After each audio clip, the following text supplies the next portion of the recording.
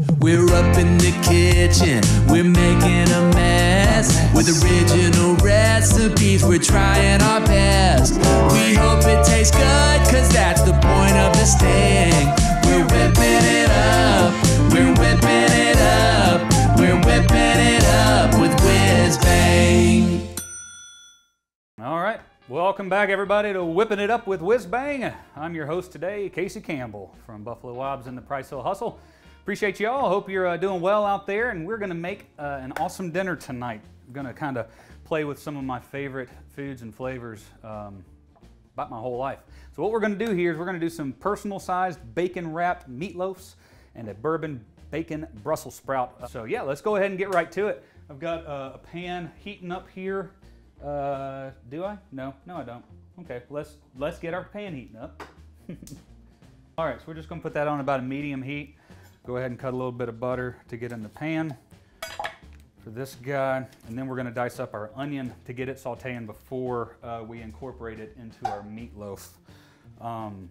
Meatloaf has always been one of my favorite things to eat, but especially with just two of us at the house these days. My wife and I don't really care to make a whole large meatloaf.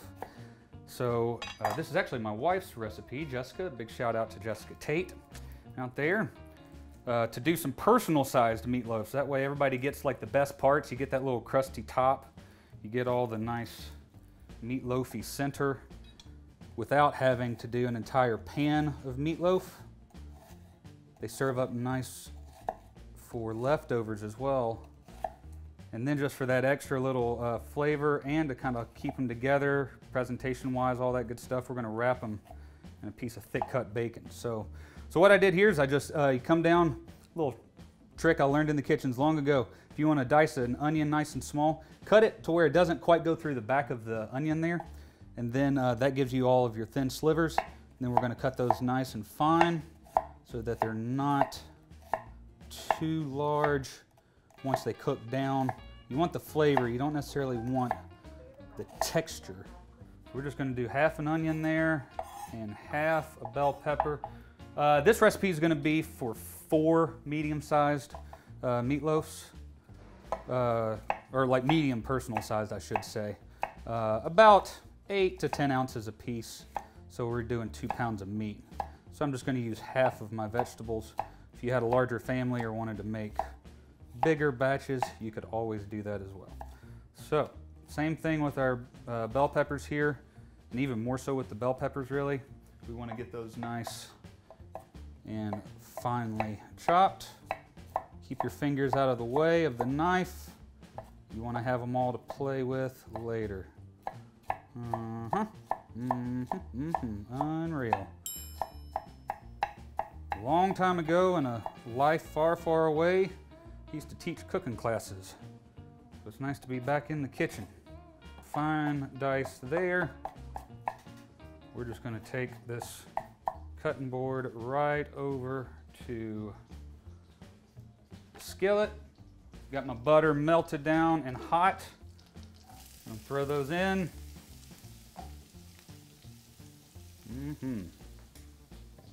All right. And another thing that I always recommend is season as you go. Don't wait until the very last bit and you try to get all of your salt and pepper in at the very end. You want to go ahead and season as you're moving along. Yeah, let's go ahead and throw a little bit of garlic in here too. Why not? Same thing here. Nice quick fine chop on these guys.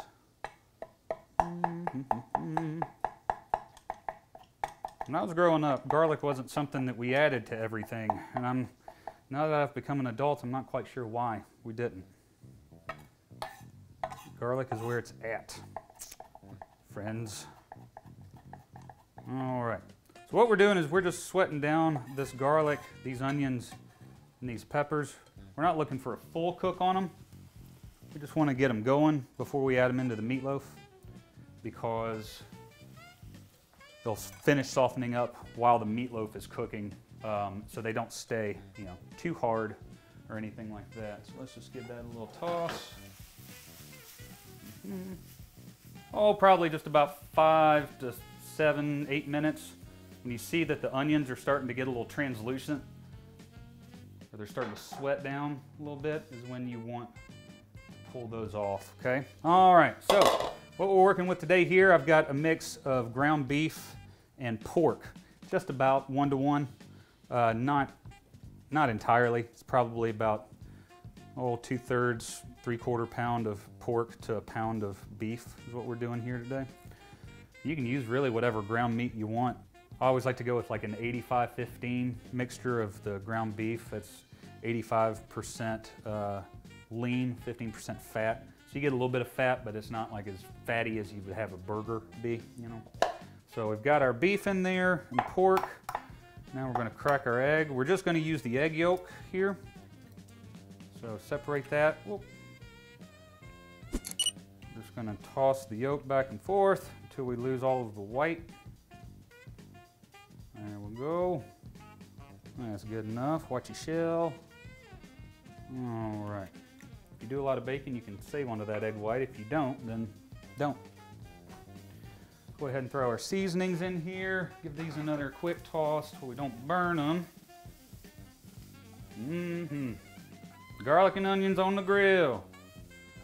If you ever pass a little side burger stand off the side of the road or something that smells delicious, it's probably because they've got onions on the grill and they're getting all that smoke out to you guys to make you want to eat it. So.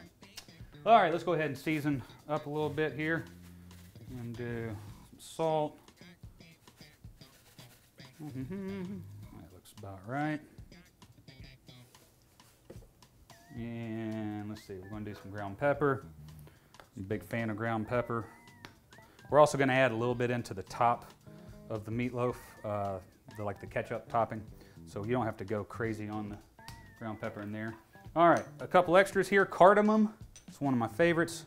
Nice earthy herb. Adds this good sort of depth of flavor. It's not too pungent, so you don't really know necessarily what it is. You just kind of get this warm sense. And then ground coriander. Coriander seed is actually the seed to the cilantro plant, but it has a totally different flavor profile. Kind of the same way, real nice and earthy. And then garlic powder. Not garlic salt, because we've already added our salt. Just a little bit of garlic powder in here. There we go. Unreal. All right, then just a couple dashes of Worcestershire. There you go. Worcester, as they call it. And let's see, that's it for the seasonings in there. So let's just go ahead. Oh yeah, those look good. So you're getting a little bit of brown on that. You can see if you guys see that. A little bit of brown, but the onions are starting to get a little see-through. They're not completely cooked down, but that's exactly what we want right there. It's just nice and softened up. So let's go ahead and throw those in there. Now typically you may want to just pull those off the stove and let them cool for a little bit, but it's no big problem because we're going to get these right onto the pan and into the oven. So let's see, let's grab us a spatula here. We're going to go ahead and start breaking this in. Break your yolk, start mixing that down, and then once we get a little bit incorporated, we're just going to get right in there with our hands, because those are the tools that we were born with. All right, so just a little bit broken down there. And now we're just going to get right into it. Now you want to mix well, because you want everything to be nice and incorporated. But you don't want to mix so much that the meat kind of becomes goopy and overdone. It just becomes sort of, I don't know, stodgy and doesn't have good texture when it's done. So you want to kind of be slightly ginger. And mainly what you don't want to do is like get it in your hand and mash it. You don't want to mash all that meat together. You just kind of want to push it, roll it on top of each other, and then mix those bell peppers and onions right in. So, okay, no big chunks of meat without flavor and seasoning in it. That's the big key. All right, wipe our hands off here, and then just get our sheet pan over here. Now, I've already got my oven preheated for 375. Go ahead and do that. So here we go. So now, like I said, I'm just going to use about 2 pounds of meat for 4 servings. So you can just have that, eyeball it, and then take a half and have it again. And those will be our portions.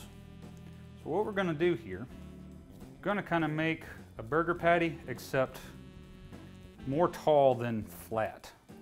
So we kind of want them to look like if you were to go to a steakhouse and you got like a filet mignon or something, it's about that size.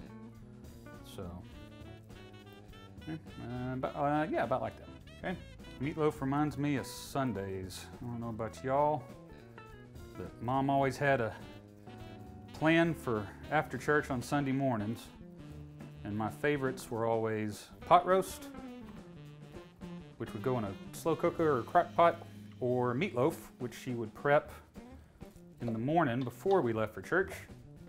And then when we got home, it goes in the oven for an hour and a half or so. Mashed potatoes, can't beat that. We ain't doing the mashed potatoes, but I highly recommend some mashed potatoes with this meal. All right, so then we're gonna wrap these in bacon. I got a thick cut bacon here, not super thick, because I do want all the fat to render down. It'll stay a little chewy if you don't. So, prep that, get a couple toothpicks. You don't have to get the colored ones. And I don't think it matters. I've never seen any bleed out from the color. They're food safe, obviously. So, I mean, I'm not too worried about it. So, I'm just gonna take this here. We're gonna wrap around the sides. And you wanna keep it pretty tight. Bacon will wrap over about 1.5 times or so. And then we're just gonna take a toothpick right where that back seam is. Just toothpick it right in there. And that's just to keep it from drawing off of the meat, you know, when it's cooking down. So you can see kind of the height of the meatloafs, yeah? Like if you wrap that bacon around, it's about as tall as the bacon is there. So it gives you just an eyeball of your size.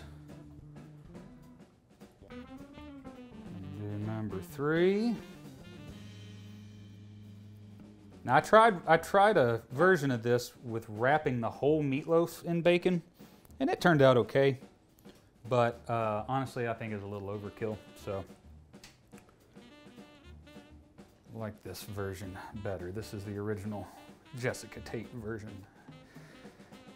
So, all right, so there's number 4. Now, what we need is our ketchup topping, okay? So we're gonna just go with the old standby. About, well, let's see, for those, you need about a tablespoon plus for each, so about 4 tablespoons. Or nice little mix there. Just about a tablespoon of spicy brown mustard, not as much, but a little bit. Add that extra bit of flavor there. Just a dash of Worcester. And then sriracha sauce. And again, just about probably a half teaspoon. You're not really looking for this full spicy element of it. You just kind of want that flavor. It is a little bit, it's like fancy ketchup really is what it comes out to. So, and then a little bit of our ground pepper again on top. So, all right. Just give a quick whisk on that. Make sure it's all mixed up together. And then we'll just use the same spatula we had there. We're just going to dollop this on the top. There you go. Like I said, this is one of our favorite things about these personal meatloaves. Number 1 is that they're, you know, personal sized. It makes a nice little presentation. You can do them kind of ahead of time if you want, but you get all the best parts of the meatloaf all in one little package without having to eat your body weight in it, you know. You get the ketchup and the crusty element, and you get the bacon with that little crunch, and all that meatloafy goodness. Meatloaf. I would do anything for love. Had to at least sing a little bit of Meatloaf. You can't say Meatloaf 50 times and not acknowledge the man. All right, so spread those out there. All right, in the oven we go, 375. So that's going to cook for about 55, 65 minutes or so. And then at the very end, I like to crank it up to maybe about 385, 395, just to make sure that top kind of gets nice and golden, okay? So, cool. All right, so now what we're gonna get into are our Brussels sprouts. This is one of my personal favorite recipes. I kind of started developing it years and years ago, like I said, when I was doing some cooking classes. Oh, nice. Off-camera help for the whiskey. Whiskey or bourbon will work, and really whatever is your personal flavor. Make it something good, you know? If you wouldn't drink it, then don't put it in your food.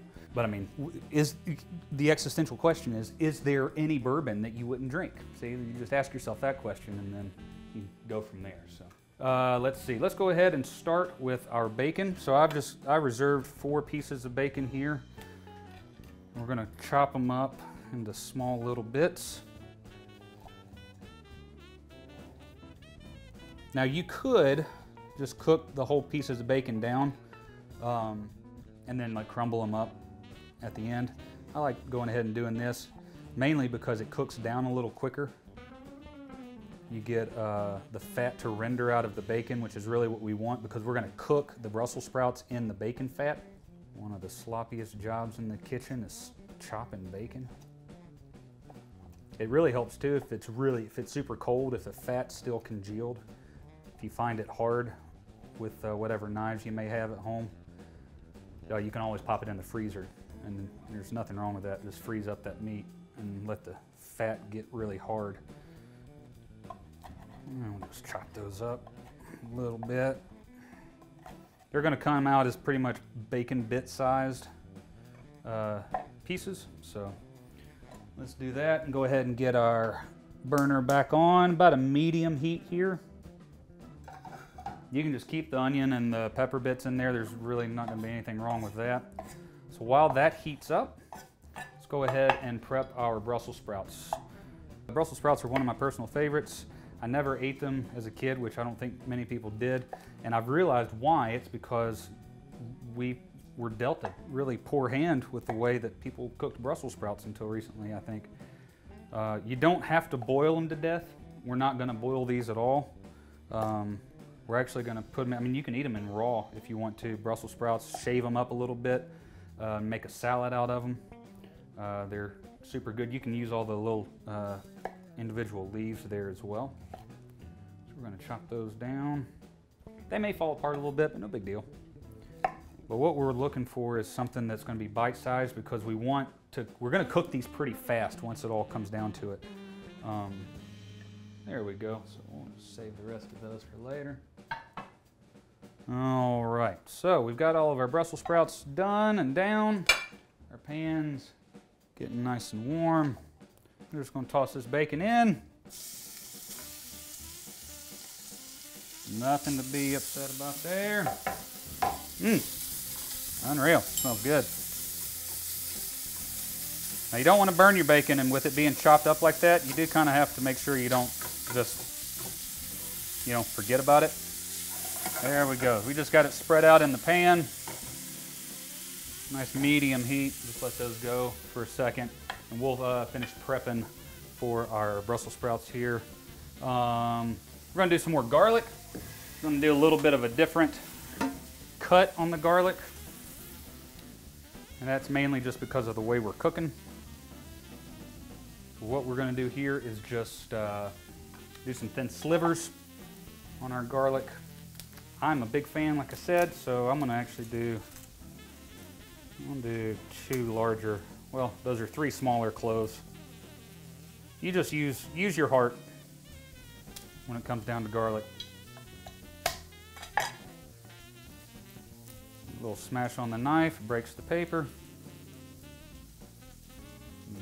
peel that off, just like that. Okay, so like I said, we're just gonna do thin slivers here.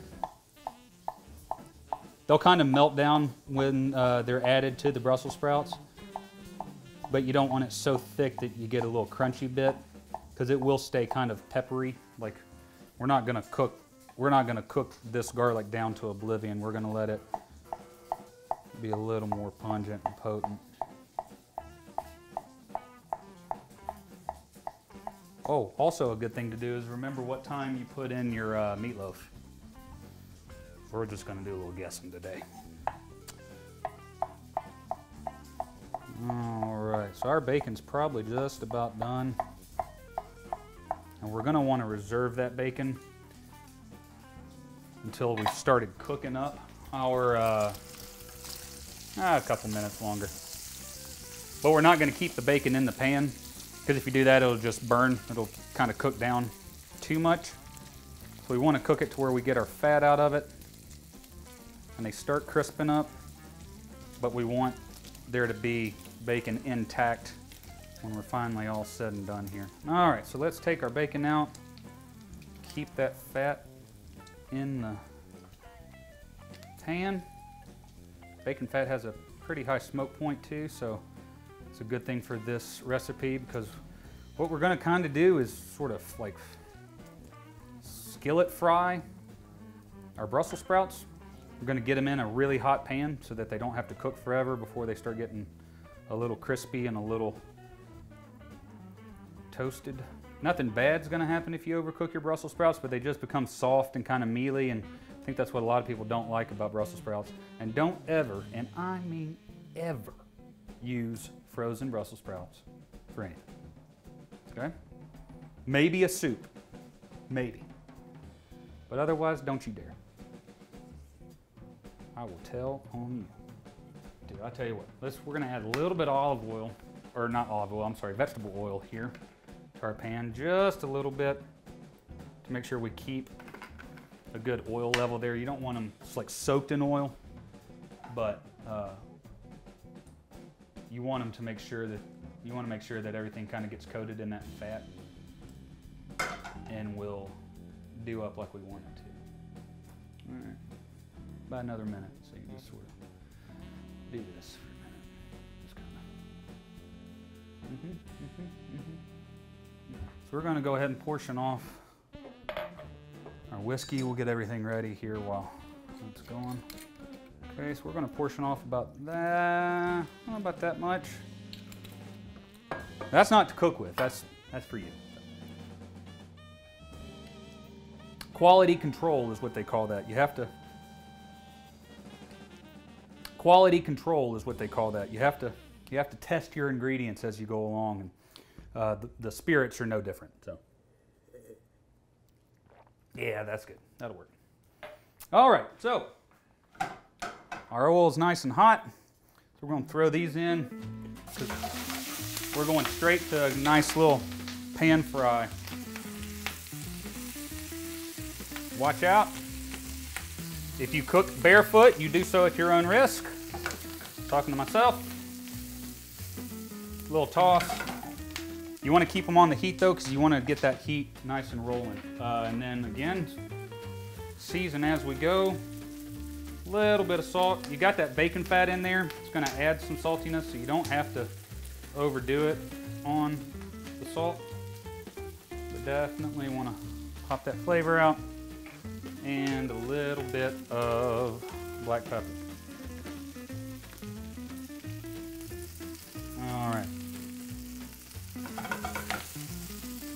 Now we're not going to add our garlic yet. We're actually going to add our garlic right before we add our whiskey, because we don't want to overcook the garlic. If you throw it in there, it'll be fine, but you run the risk of burning it, especially since we've got that oil in there.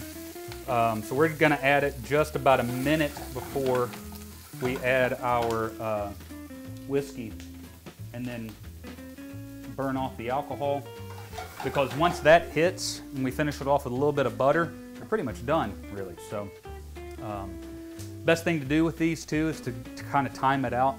So say about 15 minutes or so before you pull the meatloaf's out of the oven to start resting and stuff, you can go ahead and start this process, because it really doesn't take probably 20, 25 minutes to get these things start to finish. So we're starting to get a little bit of caramelization on them. That's another reason like it's good to cut them in half or in quarters, because you get more surface area, so that hits the pan hot, gets that nice little color and that char on them, and we'll be ready to rock.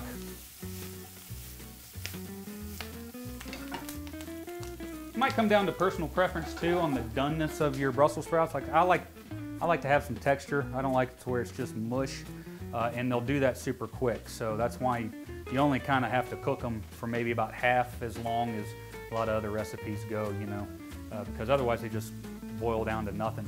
The water starts releasing, all of the vegetable fibers break down, and it just becomes mush. Mushy Brussels sprouts ain't good for nobody. I believe Abraham Lincoln said that. All right, there we go. Let's see if I can get a little, you see that color we're getting right in there? That little guy right there? That's what we're looking for. We're actually gonna turn that, I'm gonna turn that up just a little bit. Keep that nice and hot.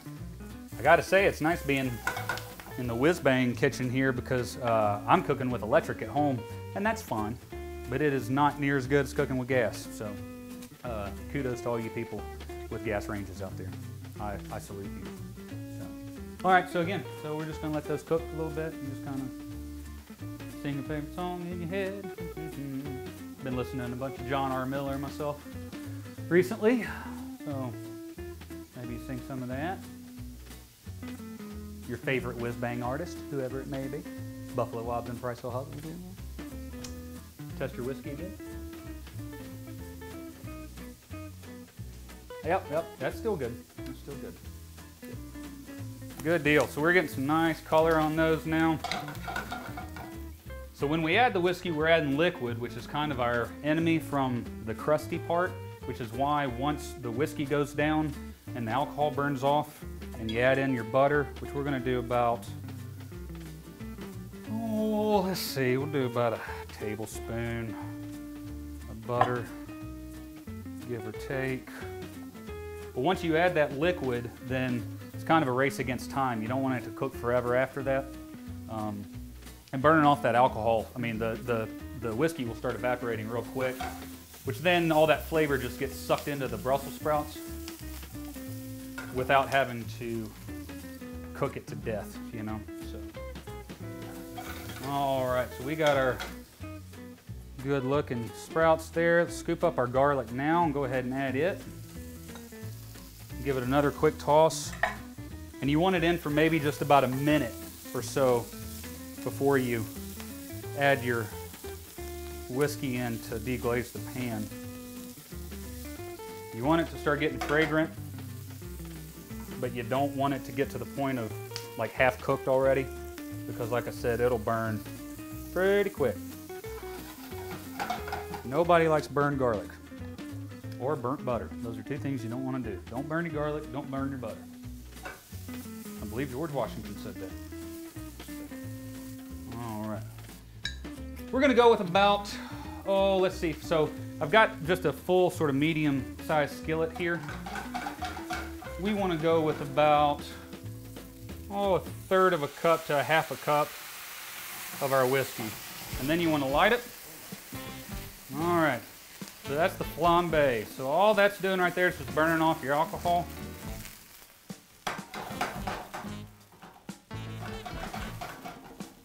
Don't add your whiskey and then let it cook forever and then flambe it, because the alcohol will start clouding. And that is not what you want, because then that's when you get that big woo, and that's when like you gotta call the fire department, and then you gotta explain to your wife why you had to call the fire department. No good from that. So, all right, so then we're just gonna add our butter. We're gonna let that melt. I'm actually gonna add just a tad more whiskey. And just a tad, I mean, get a little more liquid in there. If you don't have a gas stove, you don't have to worry about burning off alcohol. It'll evaporate on its own. The flames are really part show and part just expediting the process. So, all right, so our butter's melting down. These are all nice and glazed with the whiskey or bourbon of your choice. Once that butter melts down, we're just about done. So then it's about another, oh, I don't know, right now about 25, 35 minutes on the meatloaf and we're ready to go. All right, folks, and we're back. It's time to pull our meatloafs out of the oven. Yeah, it's time to pull our meatloafs out of the oven. All right, so let's go ahead, grab these guys. Oh, unreal, look at that. Look at those. So they held up together nice and tight there. See, our bacon started getting nice and crispy. Kept those on low so our Brussels sprouts are ready. So let's put these guys on the old plate. Very important, perhaps the most important thing in this recipe. Don't forget that you have a toothpick in them. No fun. You gotta call the fire department for setting your house on fire and then call 911 because you're choking on a toothpick? Nah, man. Bad form. All right. Pull those. Yoink. The bacon's still a little tender, but it's nice and crisp where the fat rendered down. Started crisping up for us. All right, so there are those. So we added the bacon in right as these guys were finishing up. You just toss them back in, give it a little toss up. You don't really have to cook the bacon down anymore. That's one of the beauties of doing it ahead of time. You get the fat to cook in and also they're just done. So that's it, folks. Got you a little side dish. Like I said, do you up some mashed potatoes, roast off some other vegetables or something like that. You got a whole meal. You can prep these ahead of time, throw them in the fridge and then pop them in, you know, an hour and a half before guests get there and you got like a whole dinner and everybody can have their little bit. It's nice. Yeah, I think that's about it. Well, thanks again. I sure do appreciate everybody here at the Whizzbang Kitchen for having me. Again, Casey Campbell from Buffalo Wabs and the Priceville Hustle. Big thanks to the Whizzbang family. And we'll see you on the next episode of Whip It Up with Whizzbang. Let's try one of these guys. All right. So folks, this is to me, personally, this is the weirdest part about any cooking show, is watching someone eat on camera. But, you know, you gotta do it, right? So.